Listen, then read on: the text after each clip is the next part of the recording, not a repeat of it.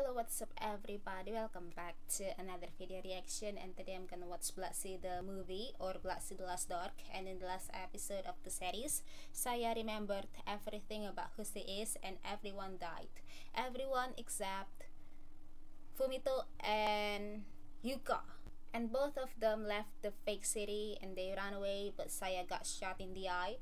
And then she was chasing them, and she's still chasing them, and there is a dog there. I don't know will he come with Saya or not, but yeah, without further ado, I hope you enjoy my reaction. Make sure you guys hit the subscribe, click thumbs up, comment down below, and also do not forget to follow me on my social medias, link in the description below, and let's start it.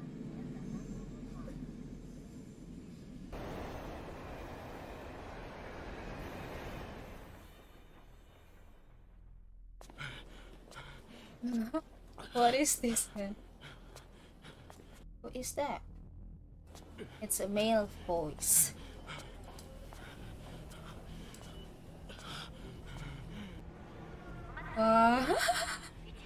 Okay. It's okay.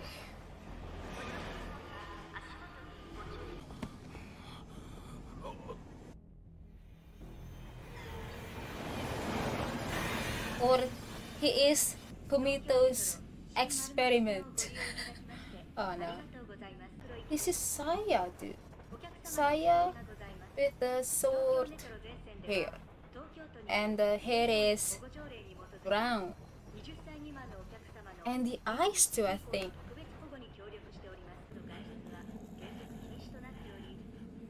Oh. Ooh. You don't see that? The blood.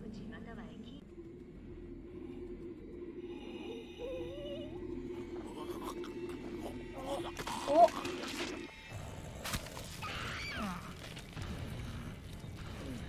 Sir, wake up.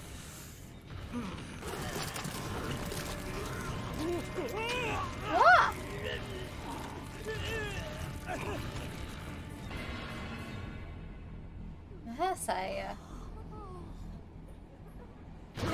No, the eye's still black.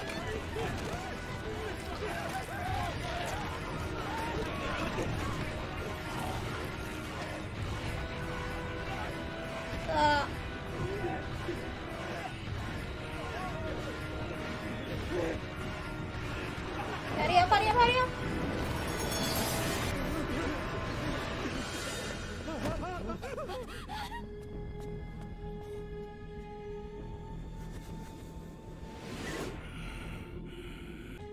Oh wait! I thought this is Saya.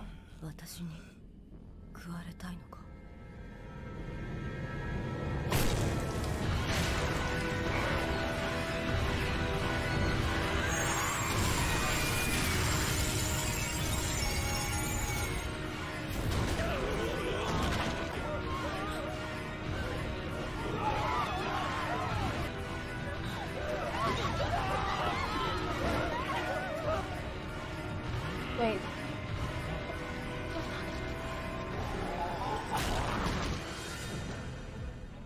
Oh no! Yes, it's Saya!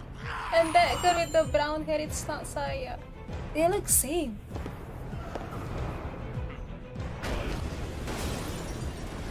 Oh. What?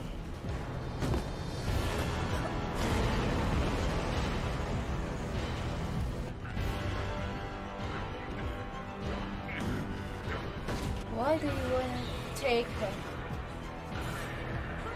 Oh, see John.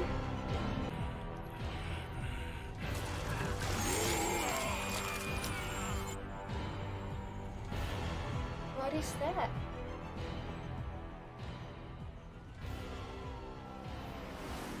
Oh yeah, this is Saya, man. Saya still with the with the black hair.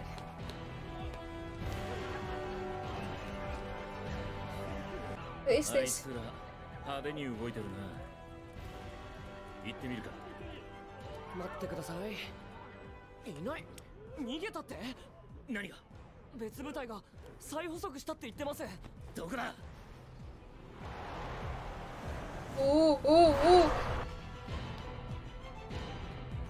Elder Bear, right?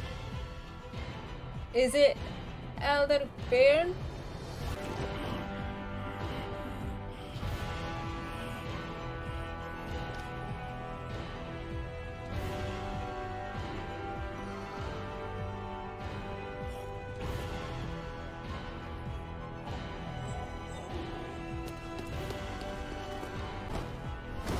Oh.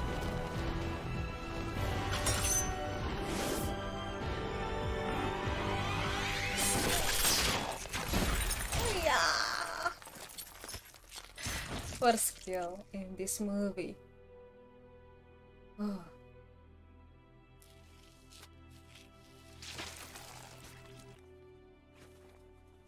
Oh, she's still using the uniform.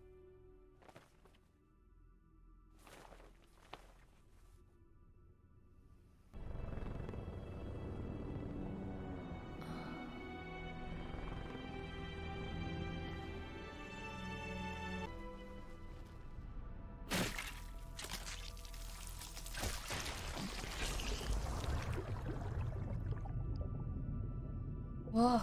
の損壊を確認。目撃者は2名。回収部隊、急げ。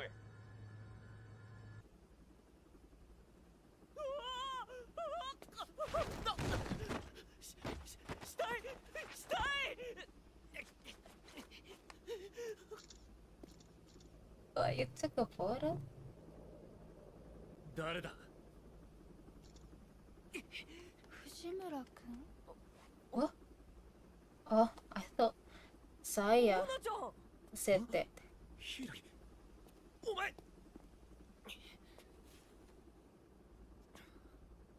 これが古きもの。古きもの。なんでここにいるんだ。松尾君。藤、逃げるぞ。はい。ひらげ。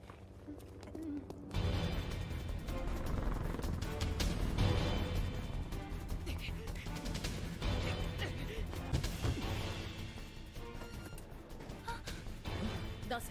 Oh. 何ですか。あんた。追いつかれる。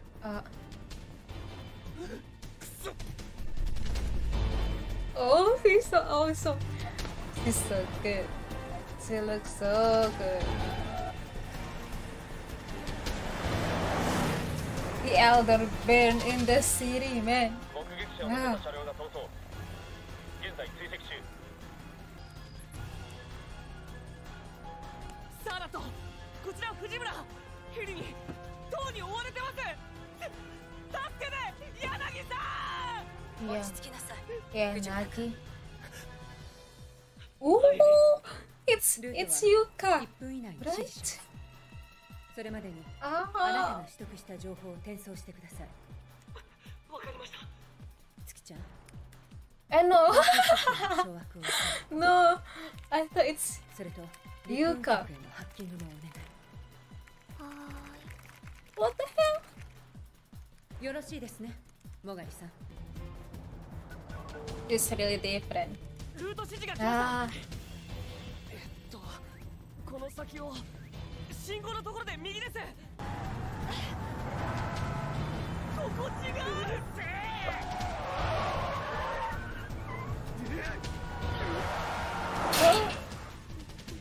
ルート外れてますって。仕方ねえだろ。戻します。藤君。うわ、後ろ来てます。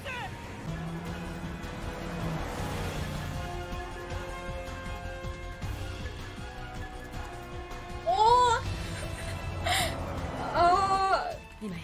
oh, oh, they have hated him.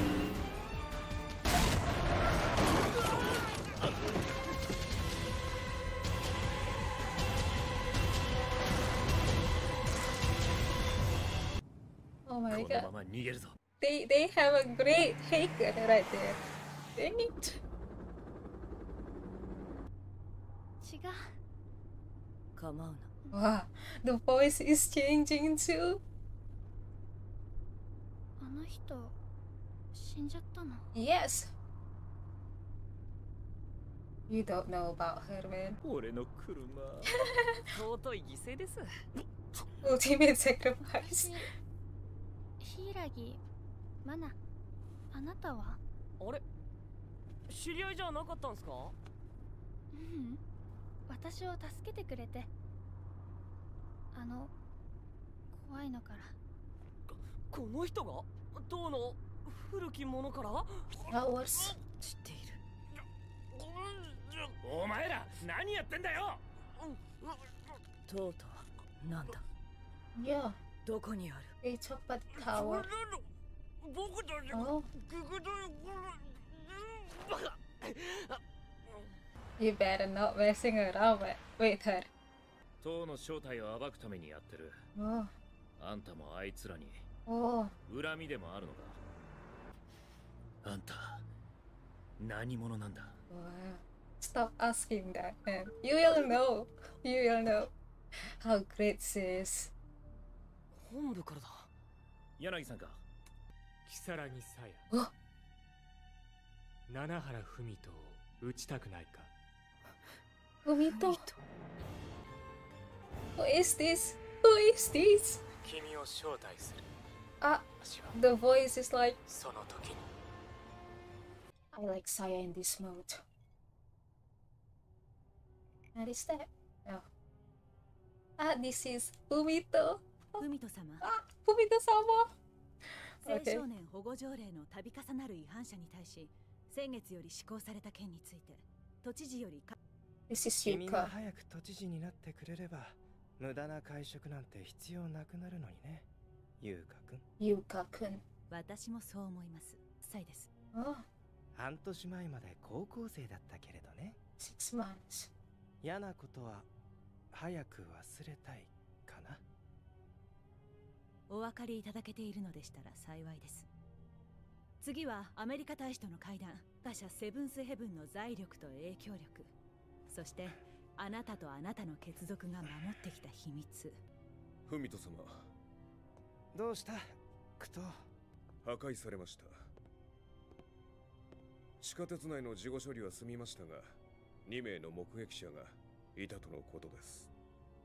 巻かれたのかな。私が直接。君たちでは無理かも。 Oh. よっと。 He knows. He knows Saya is here. What? さやが来た。 His eyes.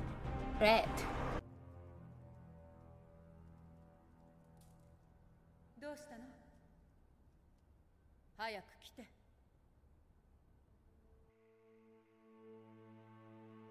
They watching you. This is good people, bad people. ようこそ、如月さや。モガリクロトだ。なぜ私を知っている？浮島。そこである実験が行われ、町にいた住民全員が殺された。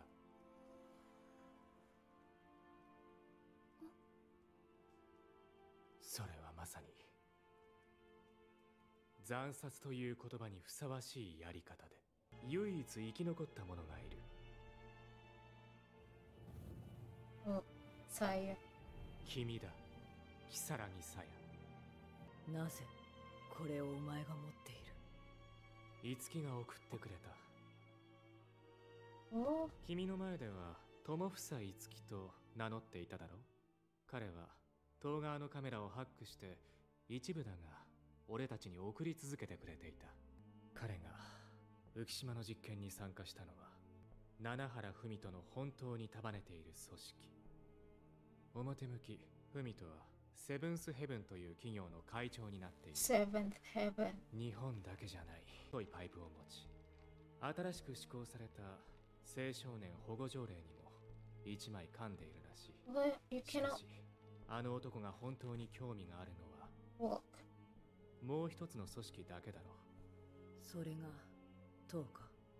う。文とはそれに古きものという存在が関与していることも。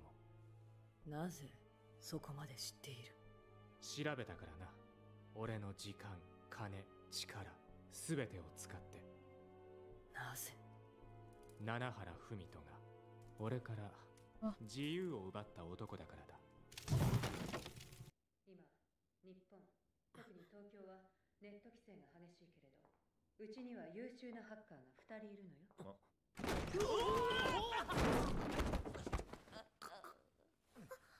彼女がそのうちの一人、月山博さん。Your sister? で、どうかは別にして、こちらが藤村俊君。もう一人、大きい方が松尾伊織君。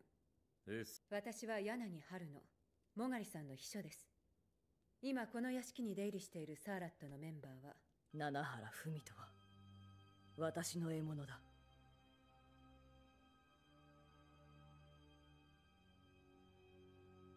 それを忘れるな。信用できる要素全くねえじゃないっすか。喋んねえし、偉そうだし。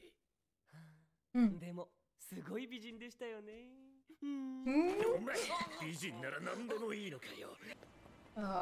Yeah, she's so cool, man. Oh my god, look at those eyes. なぜついてくる？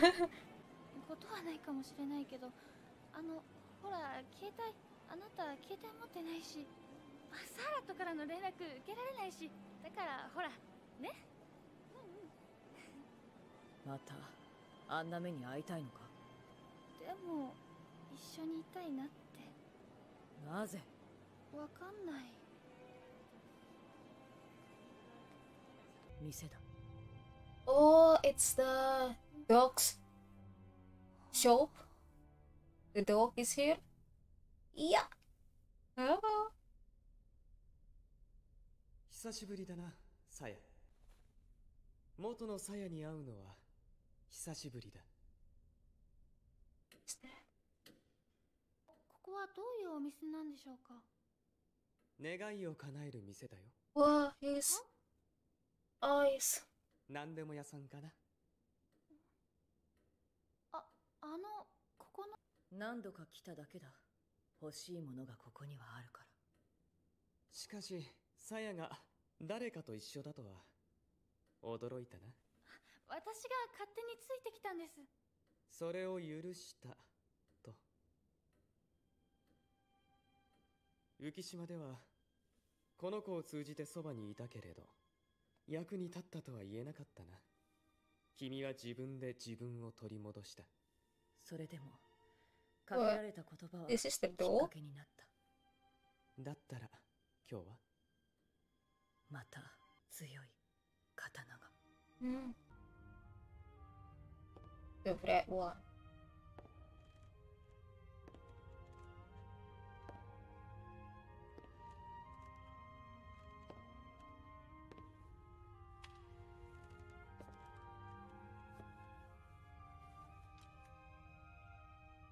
やっぱりそれを選んだか。この対価は It's free for you. 戻ってからでいい。Oh. わかった。Look at that. ごめんね、携帯。私たち未成年は許可がなくちゃ出歩けないから。だからさやのこともネットですぐ噂になってたんだよ。ちょっと君たち。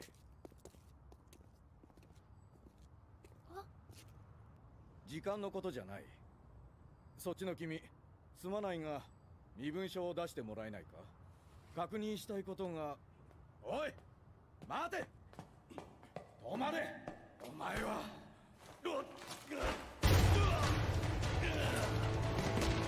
I killed him. Oh.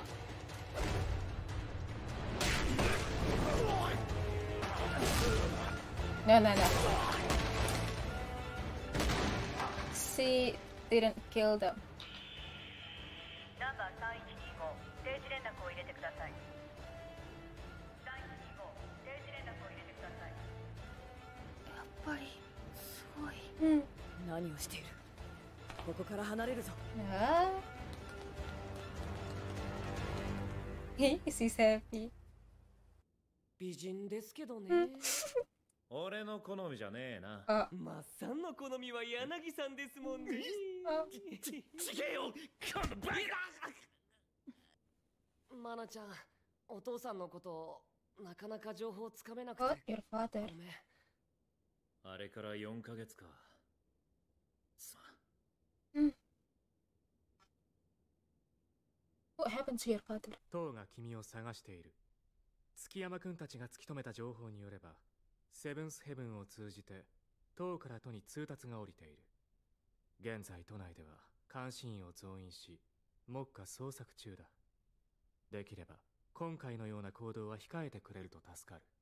お前と奴の間に何があった？俺とフミトはいとこ同士だ。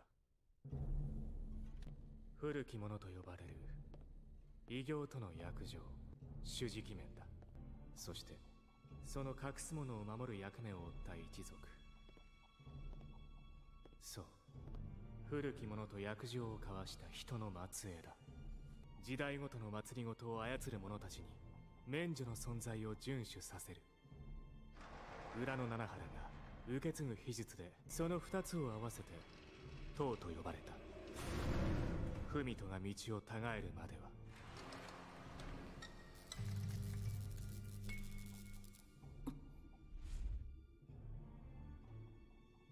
ここに人を連れてくるのは君が初めてだ。フミトは武装部隊と共にここにやってきた。あいつの目的は主直面だけだった。モガリ家当主だった父、そして母を殺した。この俺の目の前で。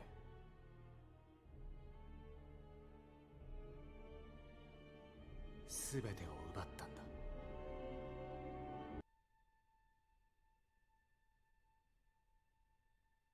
さや。さや。あ、さやちゃん。お。さや。さや。さやさん。さや。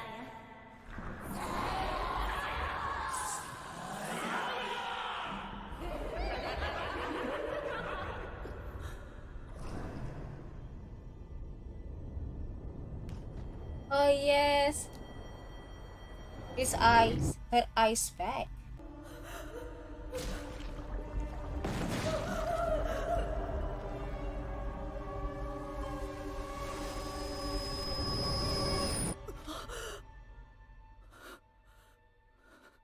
Saya、僕は浮島で全てを忘れて過ごす君が大好きだった。でもやっぱり惹かれてたのは。フミト様、準備が整いました。一つだけだけど分かった。学校だけじゃねえ。事前授業とか行って病院、養護施設とかワンサか。それ月ちゃんと手分けして全部調べたんすよ。そしたらビンゴ。月ちゃんがね。私立辻学園、ここに明日七原文人が公園に来るって。確かなんだな。ハッキングの腕もだけど。どうするさや。行く。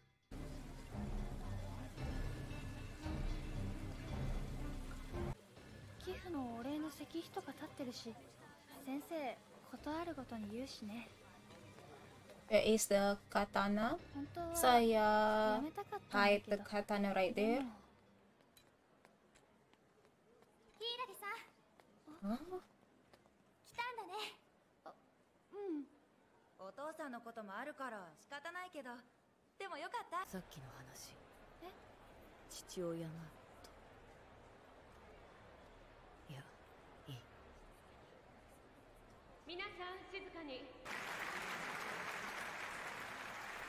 He's here. He is here.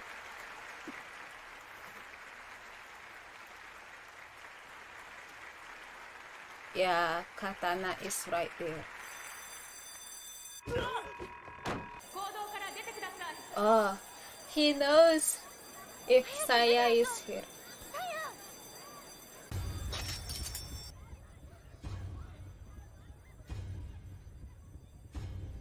久しぶりだね、サヤ。サヤ！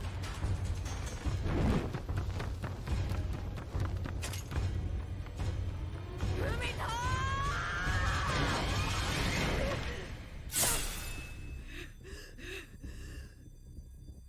ト！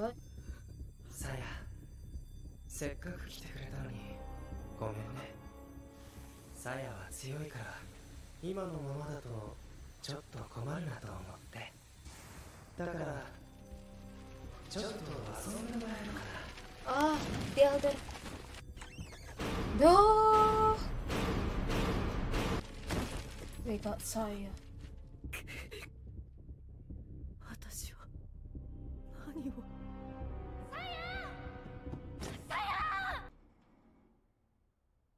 The elder Ben, yeah!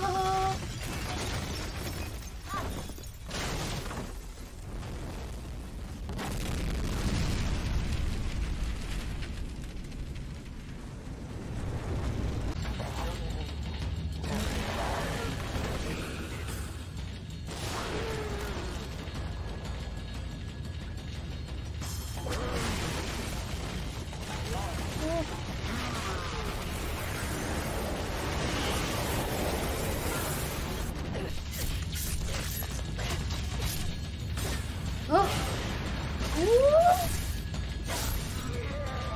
Dang it.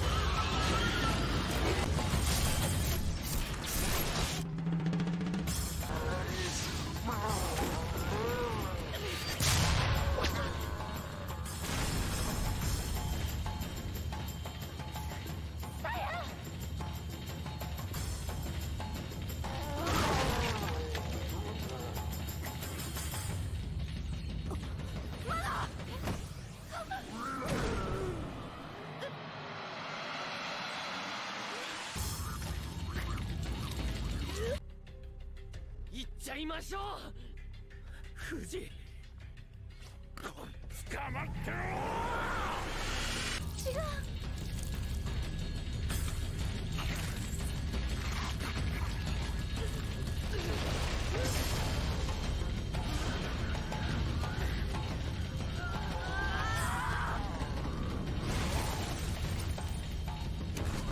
Oh, Sonia.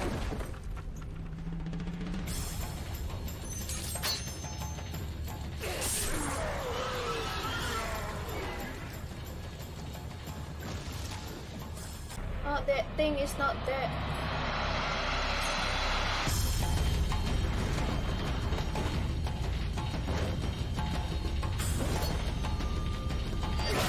Oh. Yeah, that is beautiful.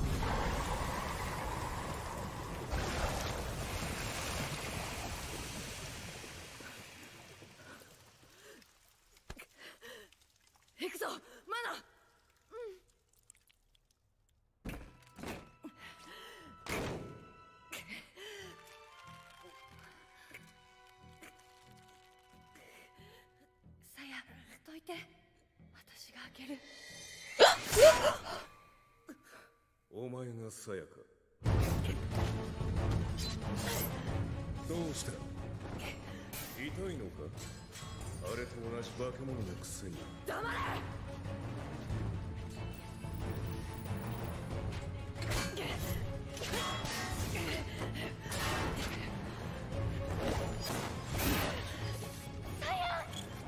私に構うな。終わりだ。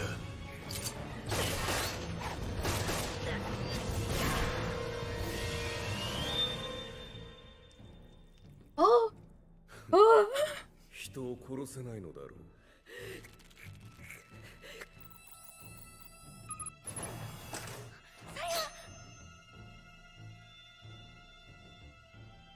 だからお前には誰も守れんのだ。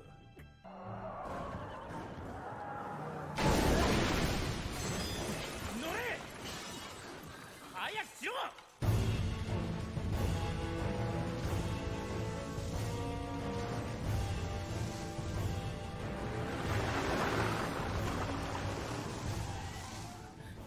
早く手当てを！血の採取は計画通り成功しました。今からラボに搬送します。ご苦労様。塞がってる。Yeah, get healed. なんで？なぜだとしても私は大丈夫だ。わかったか？うん。父さんと2人なのね。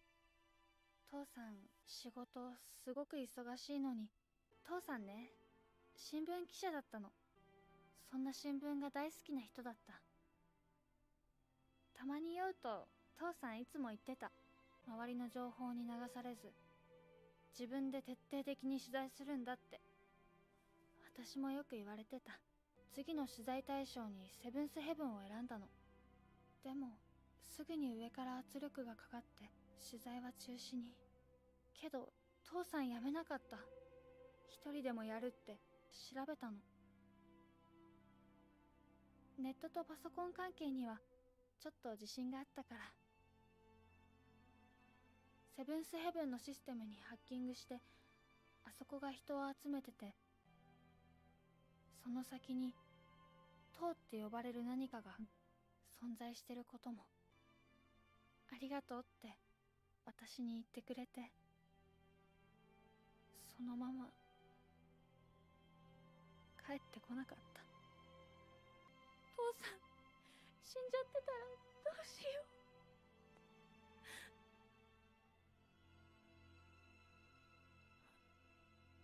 父のような人ならいた。優しい人だった。マナの父さんと同じだ。え？最後までやり遂げる、そう決心した。私が私でいるために。わかった。どうしてあなたを放っておけないのか。私たち近いんだね。寂しいの。痛いですか？いや。本当に？ああ。早く良くなるといいですね。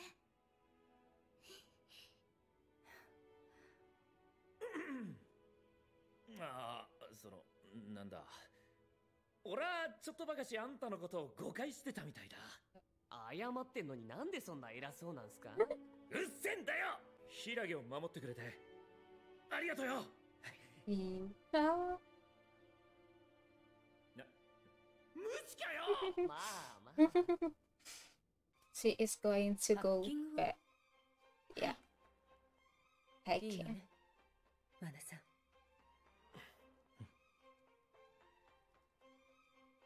大丈夫です。逃げてても何も進まないって気づきました。それがどんな結果になっても。柊、分かった。今回の辻学園の一件で塔は、いやfumitoは本気で我々を潰しにかかるだろう。塔の手が及ぶのが先か、あちらの本拠地を抑えるのが先か、皆も心得ておいてくれ。はい。休まないのか？もうちょっとで突破できると思うとどうしてもね。それにこれはあなたの力と同じで私の武器だから。そうか。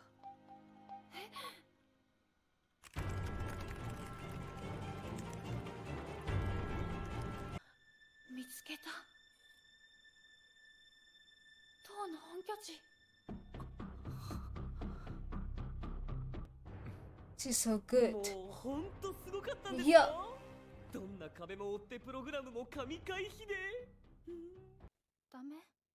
ダメだ。奴らは武装集団だ。勝てる相手じゃない。それにその武器でまだやることがあるのだろう。そうだね。お父さんを探さなきゃ。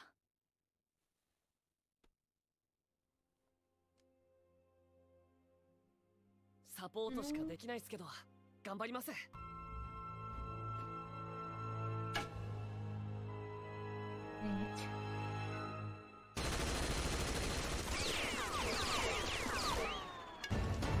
ターゲットは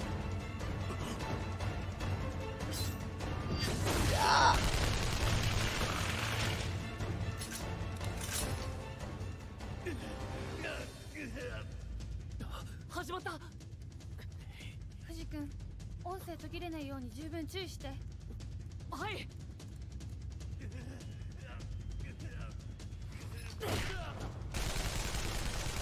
月ちゃん、キャッチできた。人数割り出せる？はい。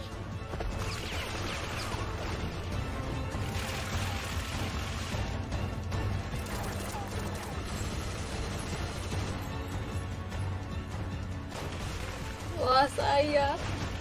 She's alone. さや、人数の配置が分かった。上に行くほど無線装備した人が多い。きっと七原文人は最上階だよ。違う。え？文人は人より強いものを知っている。奴らには無線など必要ない。古き者には。地下。入り口は？待って。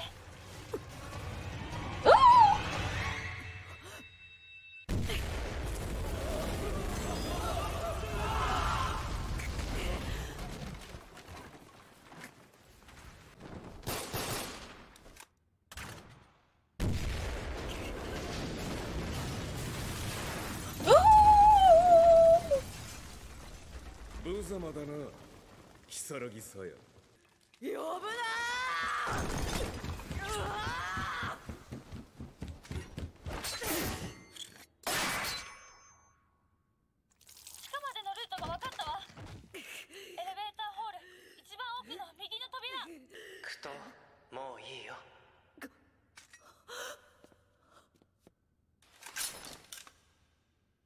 はい、文人様。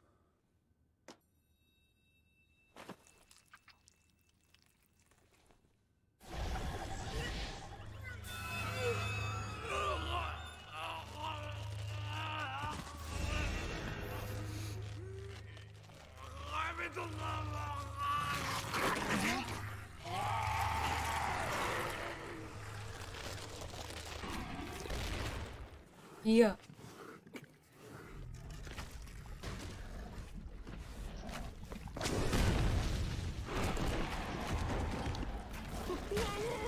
What?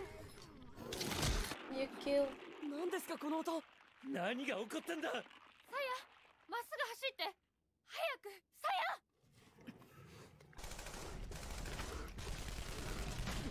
や。What? The elder bear just ate everybody there.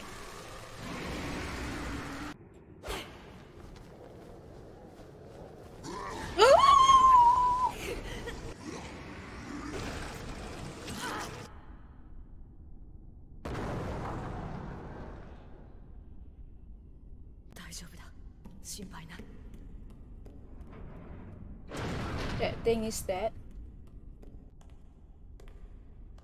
Look at this. Oh, this is the gate.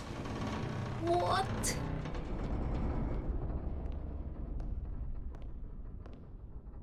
Eh? Oh.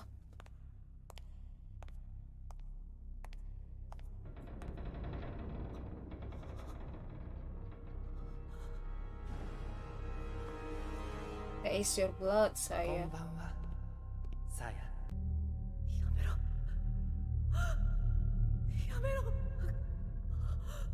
さや、さや、どうしたの？さや。さや、さや。富士。ダメです。回線が死んでます。せっかく会えたのに邪魔されたくないから、無線は使えないようにさせてもらったよ。ごめんね。会いに来てくれて嬉しいよ。でもあちこちいっぱい壊しちゃったのは困ったね。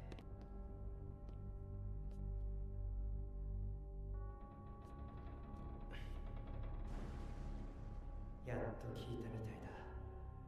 黒とちゃんと言われた量は持ったぞ。あれだけ動き今頃なんてどうなってんだよ。あんなもんを入れなきゃならないんだ。君のところにいる子たちはみんな正義感の強いいい子ばかりだから、悪い薬なんて入れてくれないだろう。人には効かないよ。君専用だからね、さや。サーラットのメンバーの心配か。打ち解けたものだ。おかげでここにおびき寄せもできたし、警戒して何も口をつけなかったのがコーヒーまで飲んだし、あいつらも役に立ったな。誤解するなよ。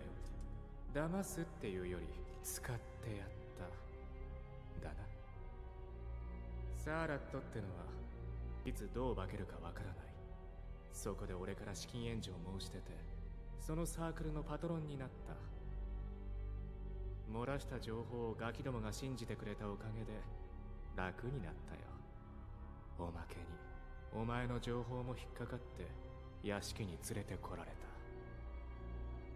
た。まさか思わなかったが。 And I think、その後すぐフミトに連絡したがな。でどうするフミト。こんな女一人になんでここまで時間と手間をかける。サヤは特別だからね。その人脈と力で世界を手に入れるって言っただろう。言った。まだまだ金も地位も名誉ももっと先が。そんなの欲しくないよ。僕は世界を手に入れたいと言った。だからもっとでかい。小さいよ。世界は本当はとても小さいんだね、サヤ。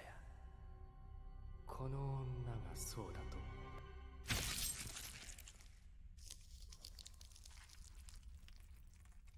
油断したな、フミト。この化け物と共にここで消えろ。あとはこいつに殺されたように仕向けて全て俺が手に入れてやるよ。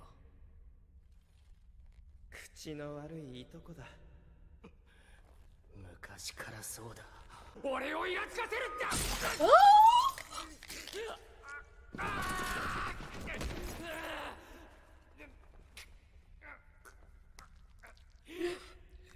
フミト、君に預けてたものを返してもらうよ。これはサヤの血だ。見てごらん。彼が指示決めた。感じてみるといい。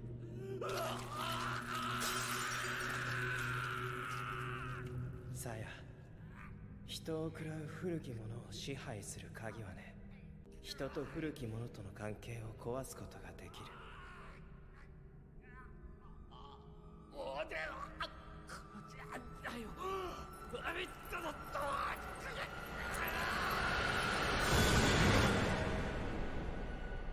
さや、やはり人はそれになっていくんじゃない。それに生まれるんだね。君は人間を殺せない。人とは違う。それに上を満たすにはものすごい勢いで減ってるんだ。主食面なんて必要なくなるくらい。さや、君は今いくつ？あと何年、いや何百年生きる。その間に古きものは滅びるかもしれない。その時君はどうやって生きていく？君の血、塔の術を使って人から古きものが作れないかやってみたけどうまくいかない。すぐに死んじゃうんだよ。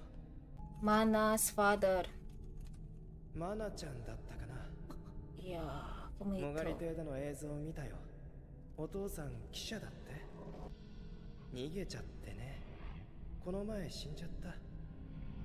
Yeah, 彼。It's fumito who did that. 君が東京へ来てすぐ。Oh. ね、さや。Oh, it was Mana's father. Oh, so that's why.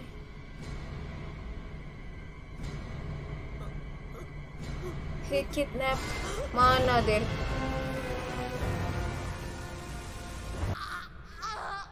そうや。本当のさや、やっぱり綺麗だ。勝者には褒美を。これが僕が呼び出せる中で最も強い力だ。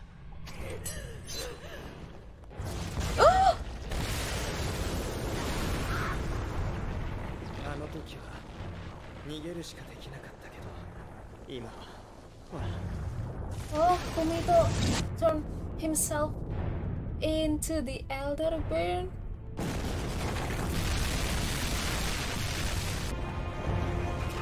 It's his hand. It's only his hand.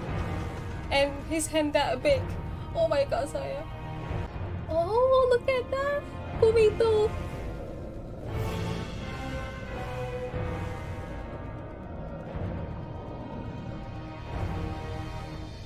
And the hair. Whoa.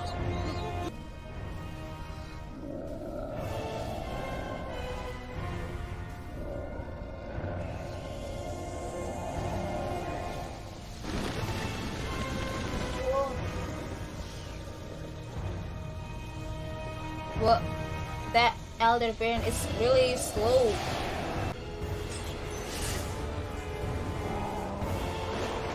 Oh, oh, that is big.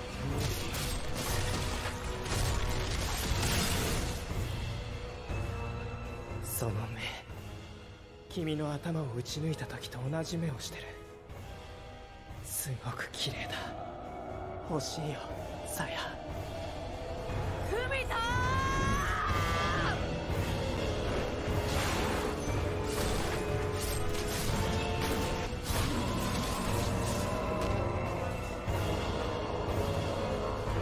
What, you go in there? Is that okay to go in there? Oh yeah.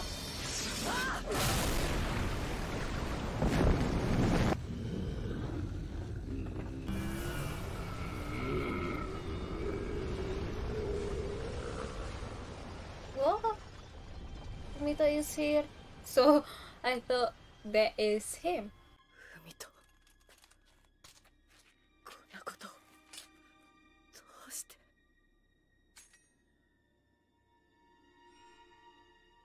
What? What? ここだよ、さや。言っただろう、難しいって。真っ先に試してみたよ、自分でね。君と同じものになれないか。Oh. やっと君を抱きしめられる。ごめんね、さや。僕がまだ人間なら君の呪いは解けたことになったのに。君には褒美を、敗者の僕には罰を。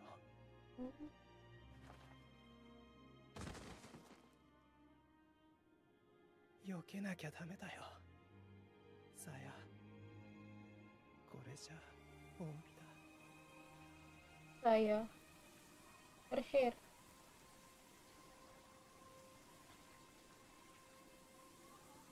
Wait, Fumito is not human?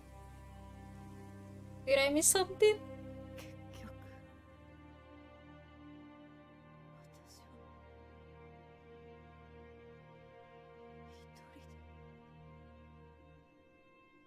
に締め付けるだけでは反発が生まれるだけです。そして大人が子供に嘘をつかない、これを大事に。ずいぶん緩くなりましたよね、ネット規制も。青少年保護条例もなくなったしね。あの頃から比べたら天国っすよ。もがりさん、会えるって信じてるから。もう一度。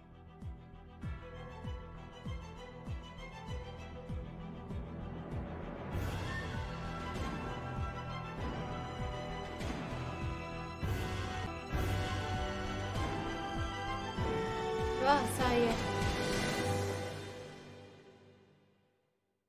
Oh, it's over. And I don't know.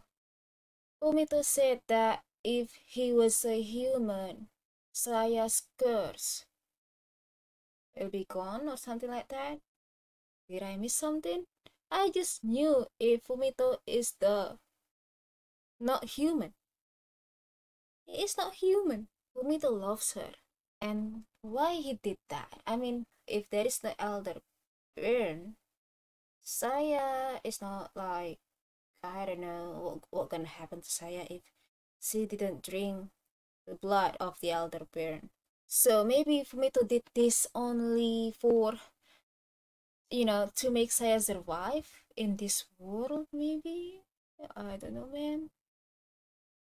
And that man with the glasses, Magari, I don't know, I forgot. That man worked with Fumito and used the Mana-san and the others. Fumito used him too, and he's dead. Who's that? So that big thing, that was him, right? Yeah, but Fumito put his hand right there. Mana still doesn't know about her father. Her father is gone. Saya killed him. So that's why the elder baron kidnapped her. He just wants to go back to her, right? And Saya disappeared too after that. A year and a half. Saya is gone somewhere. Fumito is dead. And it's done for Saya, but we still don't know what's gonna happen to Saya after this.